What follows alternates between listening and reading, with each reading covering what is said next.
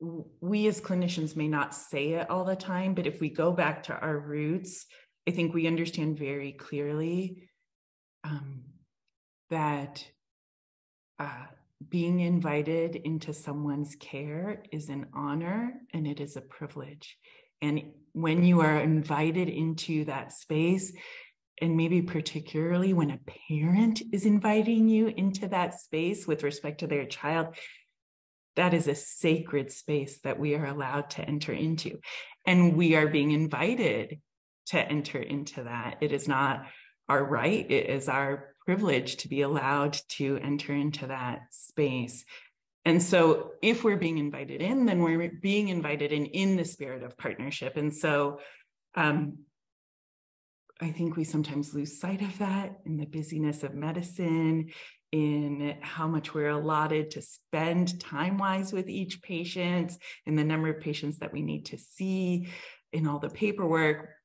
We lose sight of the actual reason we went into clinical care, which is because there is something about being in that space, being in relationship with other people that drew us to this work. And I think it's the thing that makes medicine fun and interesting. What I really like is working with parents.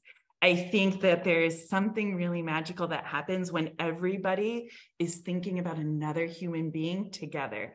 And there's a perspective that only a parent can hold, and a perspective that a doctor holds, and a perspective that the social worker holds and the nurse holds. Like, each of these people are thinking so hard about this one child.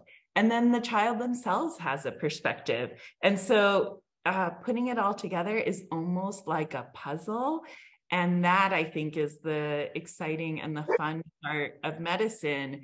To do it all on my own, I would come to the wrong conclusions. I would get the wrong answers because I wouldn't have a complete puzzle to put together. And so I think partnership is essential for what we're doing.